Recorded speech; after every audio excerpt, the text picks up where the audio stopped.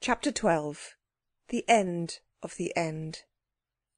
Egg, toast, tea, milk, teacup and saucer, egg spoon, knife, butter. That's all, I think, remarked Anthea, as she put the last touches to Mother's breakfast tray and went very carefully up the stairs, feeling for every step with her toes and holding on to the tray with all her fingers. She crept into Mother's room and set the tray on a chair. Then she pulled one of the blinds up very softly. "Is your head better, Mummy dear?" she asked, in the soft little voice that she kept expressly for Mother's headaches. "I've brought your brekkie, and I've put the little cloth with the clover leaves on it, the one I made you." "That's very nice," said Mother sleepily. Anthea knew exactly what to do for mothers with headaches who had breakfast in bed. She fetched warm water and put just enough eau de cologne in it, and bathed Mother's face and hands with the sweet scented water. Then Mother was able to think about breakfast. "But what's the matter with my girl?" she asked, when her eyes got used to the light. "Oh, I'm so sorry you're ill," Anthea said. "It's that horrible fire, and you being so frightened. Father said so, and we all feel as if it was our faults. I can't explain, but—" "It wasn't your fault a bit, you darling goosey," Mother said. "How could it be?" "That's just what I can't tell you," said Anthea. "I haven't got a futile brain like you and Father to think of ways of explaining everything." Mother laughed. "My futile brain? Or did you mean fertile? Anyway, it feels very stiff and sore this morning. But I shall be quite all right by and by, and don't be a silly little pet girl. The fire wasn't your faults. No, I don't want the egg, dear. I'll go to sleep again, I think. Don't you worry, and tell cook not to bother me about meals. You can order what you like for lunch." Anthea closed the door very mousily and instantly went downstairs and ordered what she liked for lunch. She ordered a pair of turkeys, a large plum pudding, cheesecakes, and almonds and raisins. Cook told her to go along, do, and she might as well not have ordered anything, for when lunch came it was just hashed mutton and semolina pudding, and Cook had forgotten the snippets for the mutton hash, and the semolina pudding was burnt. When Anthea rejoined the others she found them all plunged in the gloom where she was herself, for everyone knew that the days of the carpet were now numbered. Indeed, so worn was it that you could almost have numbered its threads. So that now, after nearly a month of magic happenings, the time was at hand when life would have to go on in the dull, ordinary way, and Jane, Robert, Anthea and Cyril would be just in the same position as the other children who lived in Camden Town, the children whom these four had so often pitied and perhaps a little despised. "We shall be just like them," Cyril said. "Except," said Robert, "that we shall have more things to remember, and be sorry we haven't got. Mother's going to send away the carpet as soon as she's well enough to see about that coconut matting. Fancy us with coconut matting! Us! And we've walked under live coconut trees on the island where you can't have whooping cough." "Pretty island," said the lamb. "Paint box sands, and sea all shiny sparkly." His brothers and sisters had often wondered whether he remembered that island. Now they knew that he did. "Yes," said Cyril, "no more cheap return trips by carpet for us. That's a dead cert." They were all talking about the carpet, but what they were all thinking about was the phoenix. The golden bird had been so kind, so friendly, so polite, so instructive, and now it had set fire to a theatre and made Mother ill. Nobody blamed the bird. It had acted in a perfectly natural manner, but everyone saw that it must not be asked to prolong its visit. Indeed, in plain English, it must be asked to go. The four children felt like base spies and treacherous friends, and each in its mind was saying who ought not to be the one to tell the phoenix that there could be no longer a place for it in that happy home in Camden Town. Each child was quite sure that one of them ought to speak out in a fair and manly way, but nobody wanted to be the one. They could not talk the whole thing over as they would have liked to do, because the phoenix itself was in the cupboard, among the black beetles and the old shoes and the broken chessmen. But Anthea tried. "It's very horrid.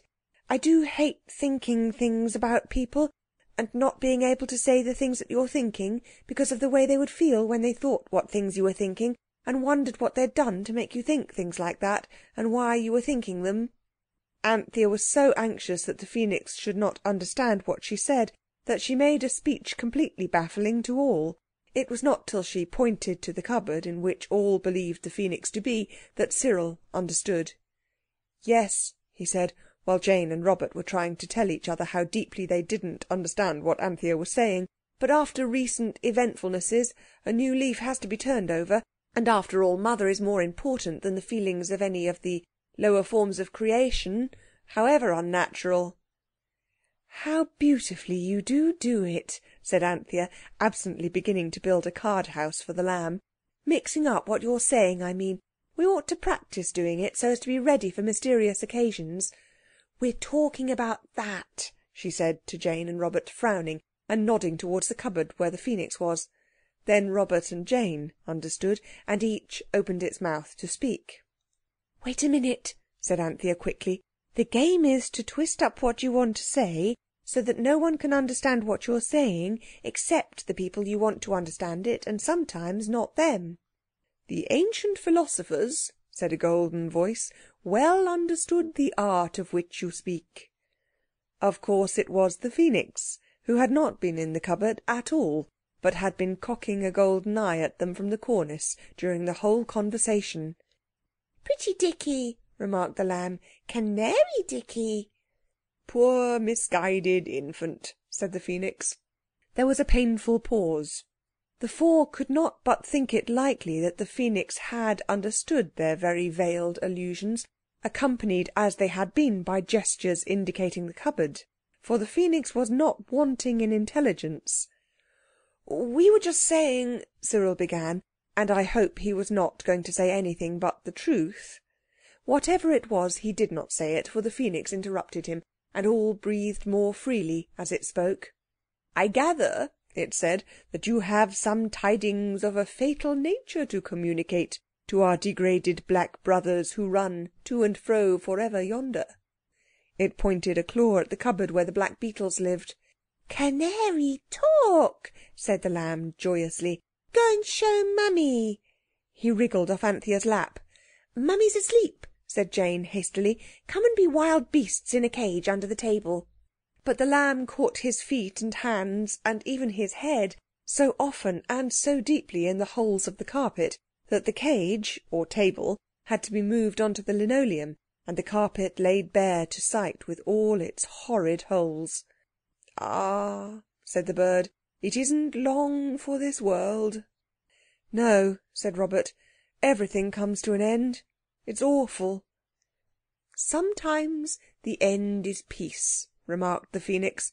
"I imagine that unless it comes soon, the end of your carpet will be pieces." "Yes," said Cyril, respectfully kicking what was left of the carpet. The movement of its bright colours caught the eye of the lamb, who went down on all fours instantly and began to pull at the red and blue threads.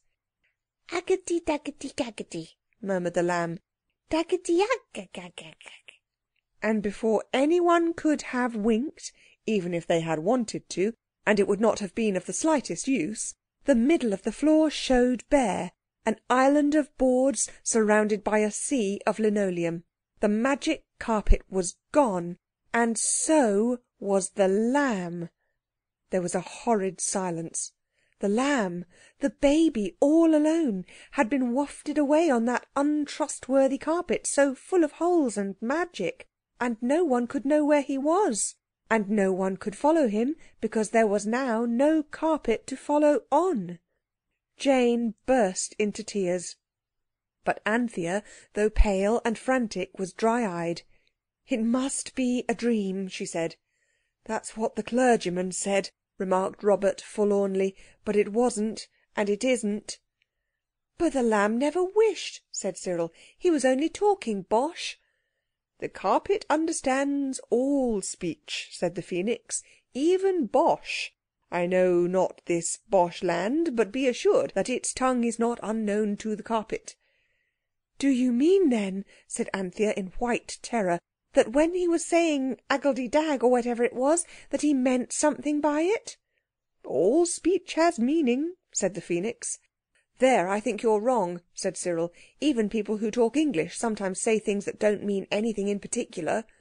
"Oh, never mind that now," moaned Anthea. "You think Agadidag meant something to him and the carpet?" "Beyond doubt it held the same meaning to the carpet as to the luckless infant," the Phoenix said calmly. "And what did it mean? Oh, what?" "Unfortunately," the bird rejoined, "I never studied Bosh." Jane sobbed noisily, but the others were calm with what is sometimes called the calmness of despair. The lamb was gone. The lamb, their own precious baby brother, who had never in his happy little life been for a moment out of the sight of eyes that loved him. He was gone. He had gone alone into the great world, with no other companion and protector than a carpet with holes in it. The children had never really understood before what an enormously big place the world is, and the lamb might be anywhere in it. "And it's no use going to look for him." Cyril, in flat and wretched tones, only said what the others were thinking. "Do you wish him to return?" the Phoenix asked. It seemed to speak with some surprise. "Of course we do," cried everybody. "Isn't he more trouble than he's worth?" asked the bird doubtfully. "No, no, oh, we do want him back, we do." "Then," said the wearer of gold plumage, "if you'll excuse me, I'll just pop out and see what I can do." Cyril flung open the window and the Phoenix popped out. "Oh, if only Mother goes on sleeping! Oh, suppose she wakes up and wants the lamb! Oh, suppose the servants come! Stop crying, Jane, it's no earthly good. No, I'm not crying myself. At least I wasn't till you said so, and I shouldn't anyway, if there was any mortal thing we could do. Oh, oh!" Cyril and Robert were boys, and boys never cry, of course. Still, the position was a terrible one, and I do not wonder that they made faces in their efforts to behave in a really manly way. And at this awful moment Mother's bell rang. A breathless silence held the children. Then Anthea dried her eyes. She looked round her and caught up the poker. She held it out to Cyril. "Hit my hand hard," she said. "I must show Mother some reason for my eyes being like they are." "Harder!" she cried, as Cyril gently tapped her with the iron handle. And Cyril, agitated and trembling, nerved himself to hit harder, and hit very much harder than he intended. Anthea screamed. "Oh, Panther, I didn't mean to hurt, really," cried Cyril, clattering the poker back into the fender. "It's all right," said Anthea breathlessly, clasping the hurt hand with the one that wasn't hurt. "It's getting red." It was. A round red and blue bump was rising on the back of it. "Now, Robert," she said, trying to breathe more evenly, "you go out. Oh, I don't know where. Onto the dustbin, anywhere. And I shall tell Mother you and the lamb are out." Anthea was now ready to deceive her mother for as long as ever she could. Deceit is very wrong, we know, but it seemed to Anthea that it was her plain duty to keep her mother from being frightened about the lamb as long as possible, and the Phoenix might help. "It always has helped," Robert said. "It got us out of the tower, and even when it made the fire in the theatre it got us out all right. I'm certain it will manage somehow." Mother's bell rang again. "Oh, Eliza's never answered it," cried Anthea. "She never does. Oh, I must go." And she went. Her heart beat bumpingly as she climbed the stairs. Mother would be certain to notice her eyes. Well, her hand would account for that. But for the lamb... "No, I must not think of the lamb," she said to herself, and bit her tongue till her eyes watered again, so as to give herself something else to think of. Her arms and legs and back, and even her tear-reddened face, felt stiff with her resolution not to let Mother be worried if she could help it. She opened the door softly. "Yes, Mother?" she said. "Dearest," said Mother, "the lamb—" Anthea tried to be brave. She tried to say that the lamb and Robert were out. Perhaps she tried too hard. Anyway, when she opened her mouth, no words came. So she stood with it open. It seemed easier to keep from crying with one's mouth in that unusual position. The lamb, Mother went on, he was very good at first, but he's pulled the toilet cover off the dressing table with all the brushes and pots and things, and now he's so quiet I'm sure he's in some dreadful mischief, and I can't see him from here, and if I got out of bed to see I'm sure I should have fainted." "Do you mean he's here?" said Anthea. "Of course he's here," said Mother a little impatiently. "Where did you think he was?" Anthea went round the foot of the big mahogany bed. There was a pause. "He's not here now," she said. That he had been there was plain, from the toilet cover on the floor, the scattered pots and bottles, the wandering brushes and combs, all involved in the tangle of ribbons and laces which an open drawer had yielded to the baby's inquisitive fingers. "He must have crept out then," said Mother. "Do keep him with you, there's a darling. If I don't get some sleep I shall be a wreck when Father comes home." Anthea closed the door softly. Then she tore downstairs and burst into the nursery, crying, "He must have wished he was with Mother. He's been there all the time. Agady Dag—" The unusual word was frozen on her lip, as people say in books. For there, on the floor, lay the carpet. And on the carpet, surrounded by his brothers and by Jane, sat the lamb. He had covered his face and clothes with Vaseline and violet powder, but he was easily recognisable in spite of this disguise. "You are right," said the Phoenix, who was also present. "It is evident that, as you say, Agady Dag is Bosh for 'I want to be where my mother is,' and so the faithful carpet understood it." "But how," said Anthea, catching up the lamb and hugging him, "how did he get back here?" "Oh," said the Phoenix, "I flew to the Psammead and wished that your infant brother were restored to your midst, and immediately it was so." "Oh, I am glad, I am glad," cried Anthea, still hugging the baby. "Oh, you darling! Shut up, Jane. I don't care how much he comes off on me. Cyril, you and Robert roll that carpet up and put it in the beetle cupboard. He might say Agady Dag again, and it might mean something quite different next time. Now, my lamb, Panther'll clean you a little. Come on." "I hope the beetles won't go wishing," said Cyril, as they rolled up the carpet. 2 days later, Mother was well enough to go out, and that evening the coconut matting came home. The children had talked and talked, and thought, but they had not found any polite way of telling the Phoenix that they did not want it to stay any longer. The days had been days spent by the children in embarrassment, and by the Phoenix in sleep. And now the matting was laid down, the Phoenix awoke and fluttered down onto it. It shook its crested head. "I like not this carpet," it said. "It is harsh and unyielding, and it hurts my golden feet." "We've jolly well got to get used to it hurting our golden feet," said Cyril. "This, then," said the bird, "supersedes the wishing carpet." "Yes," said Robert, "if you mean that it's instead of it." "And the magic web?" inquired the Phoenix with sudden eagerness. "It's the rag and bottle man's day tomorrow," said Anthea in a low voice. "He will take it away." The Phoenix fluttered up to its favourite perch on the chair back. "Hear me," it cried, "O youthful children of men, and restrain your tears of misery and despair. For what must be, and I would not remember you, thousands of years hence, as base ingrates and crawling worms compact of low selfishness." "I should hope not indeed," said Cyril. "Weep not," the bird went on. "I really do beg that you won't weep. I will not seek to break the news to you gently. Let the blow fall at once. The time has come when I must leave you." All 4 children breathed forth a long sigh of relief. "We needn't have bothered so about how to break the news to it," whispered Cyril. "Ah, sigh not so," said the bird gently. "All meetings end in partings. I must leave you. I have sought to prepare you for this. Ah, do not give way." "Must you really go so soon?" murmured Anthea.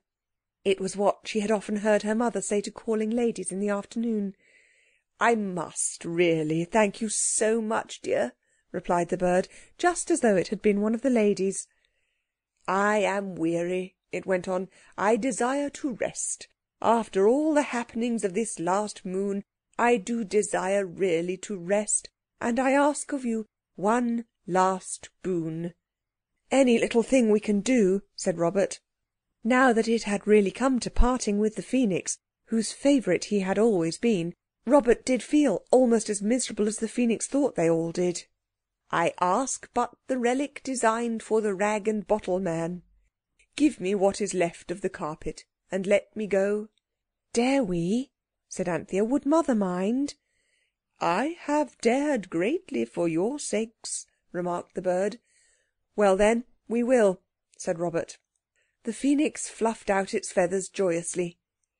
"Nor shall you regret it, children of golden hearts," it said. "Quick, spread the carpet and leave me alone. But first, pile high the fire.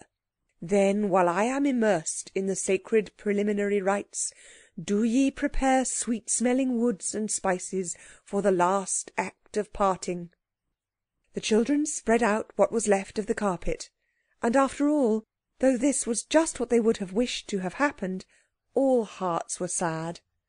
Then they put half a scuttle of coal on the fire and went out, closing the door on the Phoenix, left at last alone with the carpet. "One of us must keep watch," said Robert excitedly, as soon as they were all out of the room, "and the others can go and buy sweet woods and spices. Get the very best that money can buy, and plenty of them. Don't let's stand to a threepence or so. I want it to have a jolly good send-off. It's the only thing that'll make us feel less horrid inside." It was felt that Robert, as the pet of the Phoenix, ought to have the last melancholy pleasure of choosing the materials for its funeral pyre. "I'll keep watch if you like," said Cyril. "I don't mind. And besides, it's raining hard and my boots let in the wet. You might call and see if my other ones are really reliable again yet." So they left Cyril standing like a Roman sentinel outside the door, inside which the Phoenix was getting ready for the great change, and they all went out to buy the precious things for the last sad rites. "Robert is right," Anthea said. "This is no time for being careful about our money. Let's go to the stationer's first and buy a whole packet of lead pencils. They're cheaper if you buy them by the packet." This was a thing that they had always wanted to do, but it needed the great excitement of a funeral pyre and a parting from a beloved Phoenix to screw them up to the extravagance. The people at the stationer's said that the pencils were real cedar wood, so I hope they were, for stationers should always speak the truth. At any rate, they cost 1 and 4pence. Also, they spent 7pence 3 farthings on a little sandalwood box inlaid with ivory. "Because," said Anthea, "I know sandalwood smells sweet, and when it's burned it smells very sweet indeed." "Ivory doesn't smell at all," said Robert, "but I expect when you burn it, it smells most awful vile, like bones." At the grocer's they bought all the spices they could remember the names of: shell like mace, cloves like blunt nails, peppercorns, the long and the round kind, ginger, the dry sort of course, and the beautiful bloom-covered shells of fragrant cinnamon. Allspice too, and caraway seeds that smelt most deadly when the time came for burning them. Camphor and oil of lavender were brought at the chemist's, and also a little scent sachet labelled Violette de Parme. They took the things home and found Cyril still on guard. When they had knocked, and the golden voice of the Phoenix had said, "Come in," they went in. There lay the carpet, or what was left of it, and on it lay an egg, exactly like the one out of which the Phoenix had been hatched. The Phoenix was walking round and round the egg, clucking with joy and pride. "I've laid it, you see," it said, "and as fine an egg as ever I laid in all my born days." Everyone said yes, it was indeed a beauty. The things which the children had bought were now taken out of their papers and arranged on the table, and when the Phoenix had been persuaded to leave its egg for a moment and look at the materials for its last fire, it was quite overcome. "Never, never have I had a finer pyre than this will be. You shall not regret it," it said, wiping away a golden tear. "Write quickly. Go and tell the Psammead to fulfil the last wish of the Phoenix and return instantly." But Robert wished to be polite, and he wrote, Please go and ask the Psammead to be so kind as to fulfil the Phoenix's last wish, and come straight back, if you please." The paper was pinned to the carpet, which vanished and returned in the flash of an eye. Then another paper was written, ordering the carpet to take the egg somewhere where it wouldn't be hatched for another 2000 years. The Phoenix tore itself away from its cherished egg, which it watched with yearning tenderness, till, the paper being pinned on, the carpet hastily rolled itself up around the egg, and both vanished for ever from the nursery of the house in Camden Town. "Oh dear, oh dear, oh dear," said everybody. "Bear up," said the bird. "Do you think I don't suffer, being parted from my precious new-laid egg like this? Come, conquer your emotions and build my fire." "Oh," cried Robert suddenly and wholly breaking down, "I can't bear you to go." The Phoenix perched on his shoulder and rubbed its beak softly against his ear. "The sorrows of youth soon appear but as dreams," it said. "Farewell, Robert of my heart. I have loved you well." The fire had burnt to a red glow. One by one the spices and sweet woods were laid on it. Some smelt nice, and some, the caraway seeds and the violette de Parme sachet among them, smelt worse than you would think possible. "Farewell, farewell, farewell, farewell," said the Phoenix in a far-away voice. "Oh, goodbye," said everyone, and now all were in tears. The bright bird fluttered 7 times round the room and settled in the hot heart of the fire. The sweet gums and spices and woods flared and flickered around it, but its golden feathers did not burn. It seemed to grow red hot to the very inside heart of it, and then, before the 8 eyes of its friends, it fell together, a heap of white ashes, and the flames of the cedar pencils and the sandalwood box met and joined above it. "Whatever have you done with the carpet?" asked Mother the next day. "We gave it to someone who wanted it very much. The name began with a P," said Jane. The others instantly hushed her. "Oh, well, it wasn't worth 2pence," said Mother. "The person who began with P said we shouldn't lose by it," Jane went on before she could be stopped. "I dare say," said Mother, laughing. But that very night a great box came, addressed to the children by all their names. Eliza never could remember the name of the carrier who brought it. It wasn't Carter Paterson or the parcels delivery. It was instantly opened. It was a big wooden box, and it had to be opened with a hammer and the kitchen poker. The long nails came squeaking out, and boards scrunched as they were wrenched off. Inside the box was soft paper with beautiful Chinese patterns on it, blue and green and red and violet. And under the paper, well, almost everything lovely that you can think of.